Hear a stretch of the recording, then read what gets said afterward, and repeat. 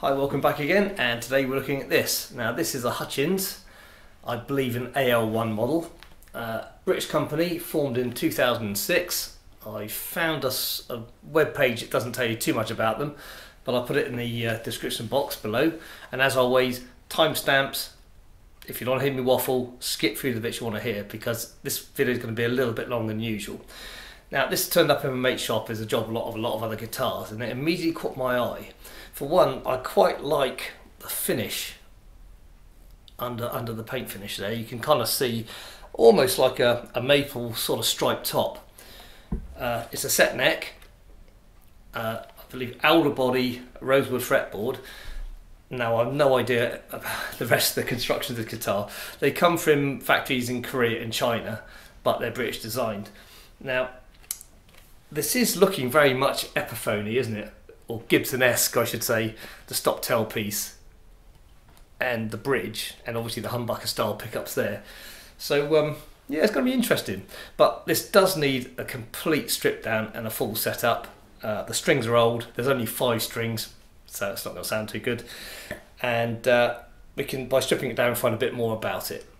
So what I'm going to do now is I'm just going to play it with the 5 strings, see what it sounds like now, just to get a good idea of that, and then we'll get it fully stripped.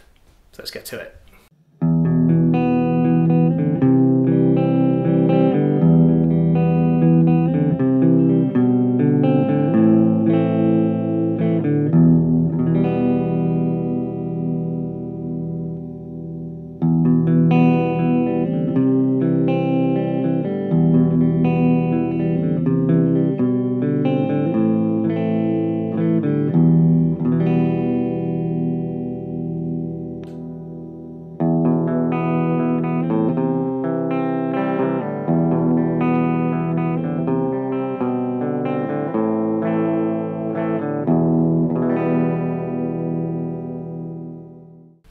Okay, there's the first sound test. It's got promise, I'll give it that. Not sure about the pickups yet. There's something there I like about them. I'm just wondering if they're a little bit shallow sounding. But these strings are really, really old, and yeah, we're not giving it a good chance yet. So let's get on our bench, completely stripped down, and get on with the work.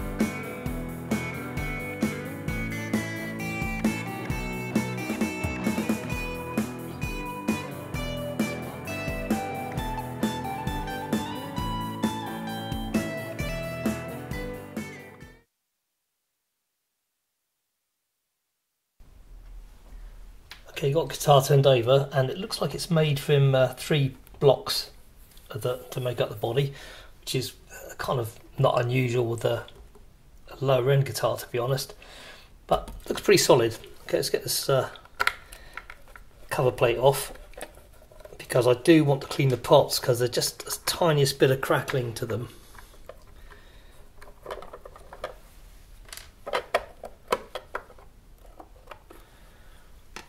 Okay, fairly standard setup. So I shall now turn the guitar back over, take the pots out, and we'll give them a squirt and clean them up.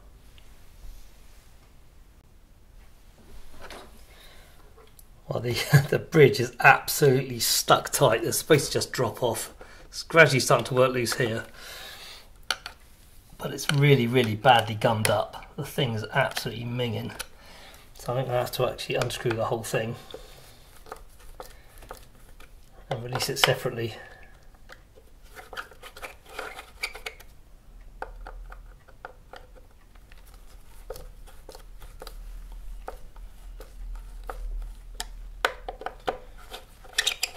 I'm doing each side at a time so it doesn't actually stress the bridge, because it really is stuck tight. Got it pretty stuck. Okay, let's get back that into a minute. Probably do that off camera because there might be some swearing. Next bit, we'll get these pot covers removed. Like I say, the pots are a little crackly, so we're going to remove them and I'll give them a little spray.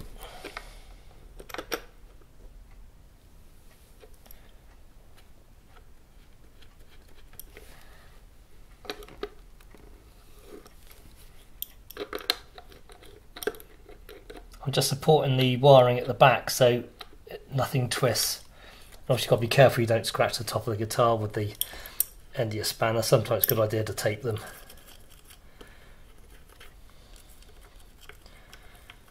Okay, I should move on with that and we'll move on to the next stage. Well, I've got the pots and switches out, so this is a sealed switch. So it's obviously got the little clasp closed over, but I'm still going to give it a spray anyway, just to see if some works in. It doesn't crackle too badly, but it helps. And we're using some of this, which is just a proprietary switch cleaner and contact cleaner. Just protect the guitar body. It's not so important with these sort of poly finished guitars, but if you've got a nitrate finished guitar, you really do want to make sure you don't get any of the stuff on it. And you see in the pot, I don't know if it shows on the camera, but there is a little opening within the pot. And it's just a case of getting some of that worked into it. And this helps cleans the wipers of the pot. That's already feeling much smoother. Well, let's have again on this one.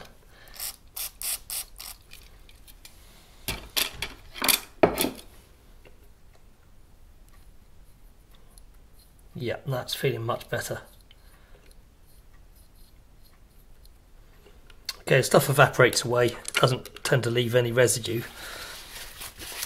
I'll give that a minute before I put it all back together, then we'll flick it over. Now there's no telltale signs of anything inside the cavities.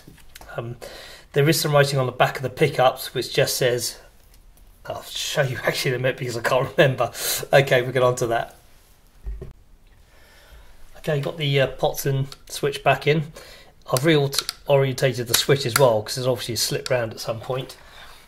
I did manage to get the posts out. It looked like there's some either retainer or they're just corroding in. And the reason this is so tight, that the bridge itself, is because I think these holes are fractionally out, meaning these are very tight on the posts. It's still adjustable, but just a little bit irritating.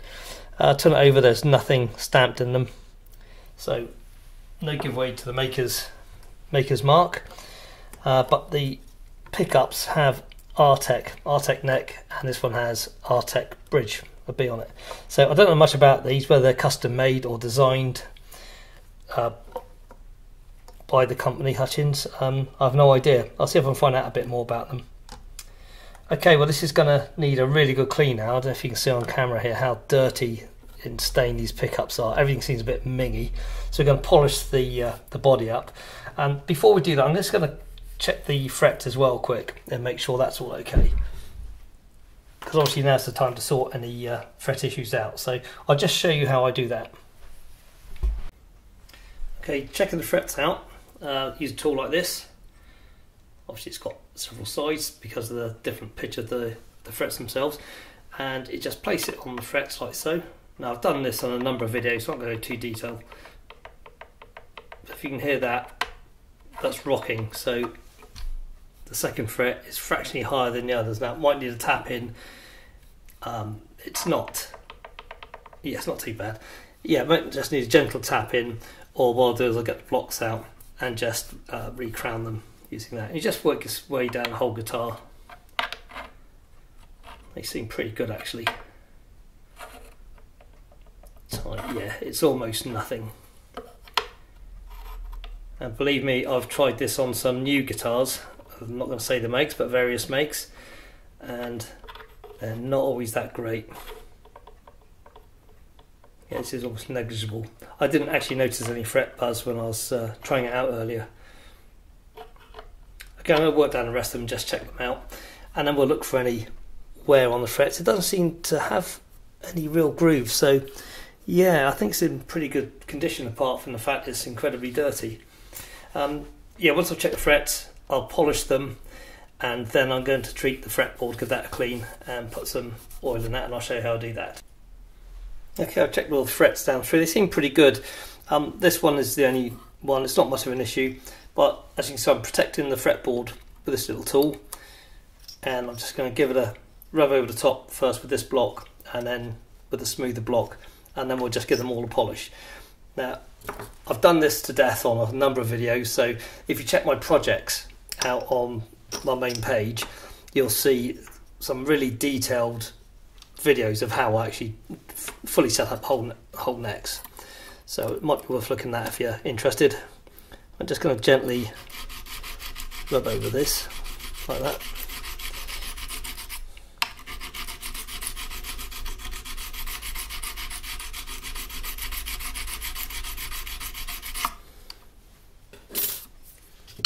Give it a recheck. And that's already feeling much better. There's hardly anything there at all now. So it takes very little work to get it into a good state. So I think I'm just going to polish this one now.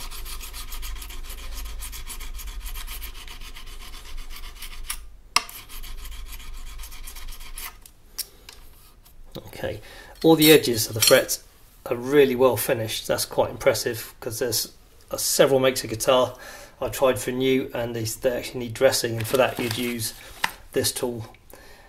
As you can see, it's got a file in the centre there, but it's smooth on the outsides and the edges, and you would just dress the fret like that. Removes all the burrs. Again, that's on the videos I've already done, so I'm not going to go over that in too much detail. Right, I think we're ready now to just clean the rest of the frets, and then we'll treat the fretboard.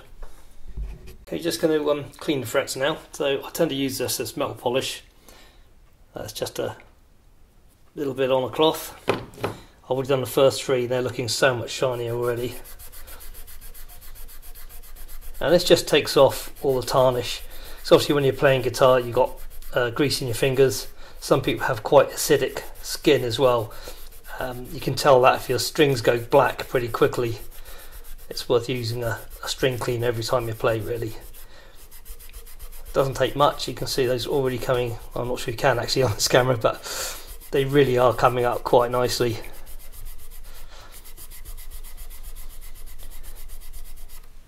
And it's just good to give your guitars a proper clean every now and again when you're changing your strings. It doesn't take a lot of work just to go through and check your frets, give them a clean, and then treat the fretboard.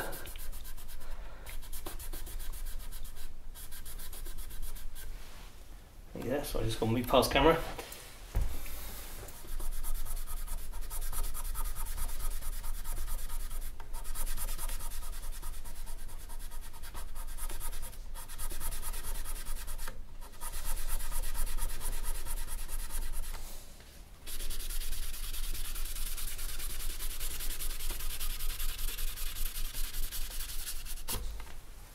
Oh my, yeah, what a difference.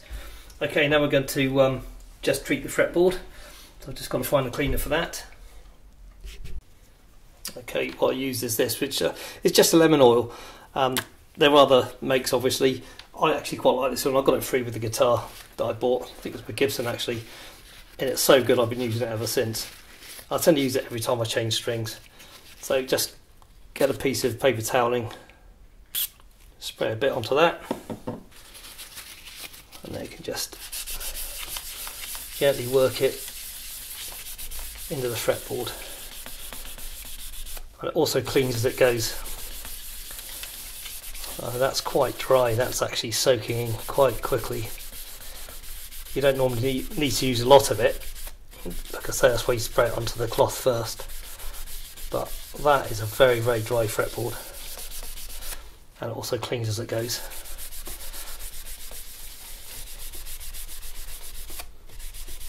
Yeah, I think I need to put a bit more on that.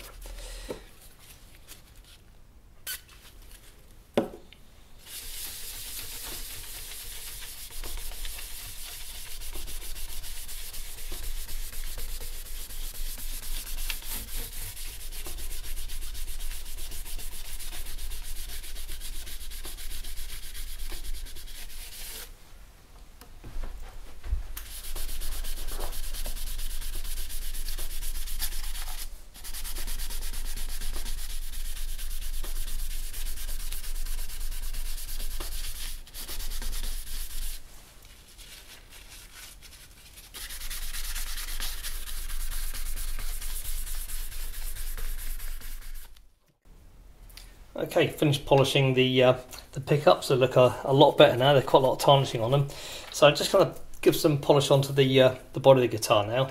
And I use this stuff. I know it's a Gibson one. There's loads of other makes out there. The reason I got a Gibson one is because when I bought my Gibson, they gave me this because it's the only stuff that you can use safely on nitrous finished guitars. But it works perfectly finished on these sort of poly finishes as well. So a little gentle squeeze onto there. It's just like polishing a table. There's nothing clever about it. But proper propriety, I was going to say, guitar polish does seem to do a better job than your normal domestic sort of furniture polish. So I think it's also sort of cleans as well, so it lifts a lot of the grime out.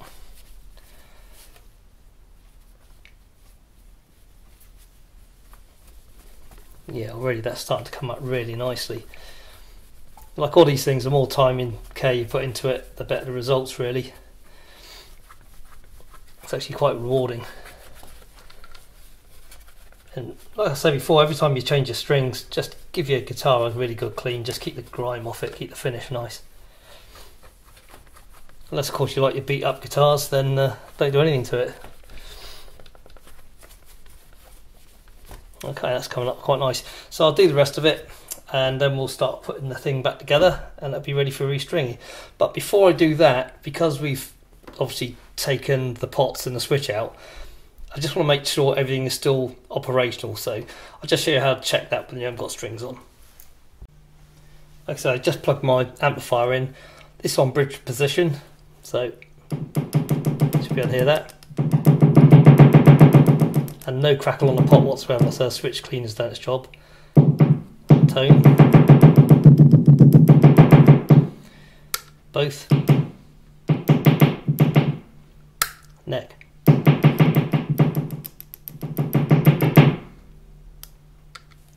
There you go. Tibble's now we know we're ready to put the rest of it together without having to go back in and fix wiring faults that could have occurred for taking it all apart. Well, there she is, all back together. Absolutely gorgeous now, isn't it? Yeah, it's come out really, really well. As you can see, the polish has really done its job. And it's always good to remove the pick guard and get all the guns out from under them as well. And you see the frets are nice and shiny now. And the hardware on the headstock too. I'll just show you the back too. There's the back. As you can see, it really has come up really well. Yeah, very happy with that. Just shows what a bit of time in polish can do. Okay, I think we're now ready to get the strings on and give a full review of how this thing sounds. Welcome back. Right, the strings have arrived. They took a bit longer than I anticipated. What I'm going to be using today is these D'Addarios XL110s. Used them a lot in the past, the 3D ones or the standards, both absolutely superb strings. I tend to stick to those or rotor sounds. I'm not endorsing them. They're just, after trying out so many different makes, they're the ones that I really stick with, simply because they hold tune so well and they're very, very long lasting. I'm not going to record every string going on. I'm just going to record this bit just to show you how I do it. Not saying this is the right way, but it's recommended by Gibson, I believe, and it works from all my Gibsons. Everything holds tune, so I always do it this way. So first one is the thick E. Pull it through so it's tight over the back of the bridge. Then I grip the string here and I'm going to pull it back just over about 1 3/4 frets, 1.5 frets, and that gives you the right amount of turns over the top. Now you want the string to be on the outside of the peg correctly, otherwise you get the wrong breakout angle. So we go around that way, over the top, pull it back tight, lift this piece up. Okay, and now the other subsequent turns are going to go underneath there, and that grips it all nice and tight. Also, you can use one of these proprietary, I can't say proprietary these days, one of these tools. They work an absolute treat for speeding things up, and they've got the cutter at the other end. These are quite short posts, but you can see that's going on fairly neatly there. There we go. First string in. And just repeat across the rest of the strings. When you get to thinner strings, I tend to do 2 frets, so just pull from here back to the 2 frets, gives you ample turns over the top. Please, whatever you do, don't put strings on, as I'm going to show you in this picture now. Yeah, absolutely bloody appalling. It took me longer to get those strings off the pegs than it did to string the whole guitar up. And people wonder why strings break. It's when you do knots at the top of the pegs. Anyway, I'm going to carry on now, finish stringing it up, and then we're going to get into playing it.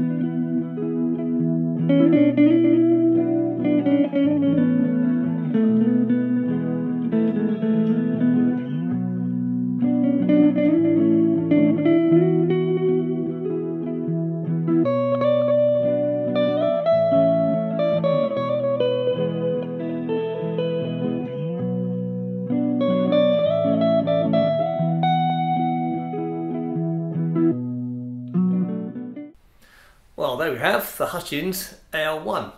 Now, it definitely sounds better with the new strings, and since I've set it up, it's got quite a nice low action. The intonation is actually spot on, and it's cleaned up really well, hasn't it? Now, I appreciate it's been quite a long video, but hence you can just skip to the bits that you want to see. Now, I'm still not sold on these pickups. Now, we know they're Artec pickups. I did a bit more research, and Artec are a Korean company, and they make a whole range of pickups from sort of budget end right up to the high end, as well as other electronic goods. They also make a lot of pickups for other guitar manufacturers, so they do have some pedigree. Now, I don't dislike these pickups, I just still think they sound a little short and shallow. What do you think? Anybody else out there got one of these guitars or another Hutchins? I'll be interested to hear from you, so please put in the comments and let me know how you get on with them. Yeah, overall it's a very good guitar. It plays quite nice, it's got a slick neck, it's got a nice weight and feel to it, it's well balanced, so there's not much to dislike about it really. I'm still in two minds whether to buy it or not. Anyway, I've got more videos coming up. There's some more amp videos and more guitar videos, including some more in the cheap obscure guitars that don't suck ? Range. So please stay tuned for that. Anyway, that's it for now. So thanks very much for watching, and I'll catch up again soon. Bye now.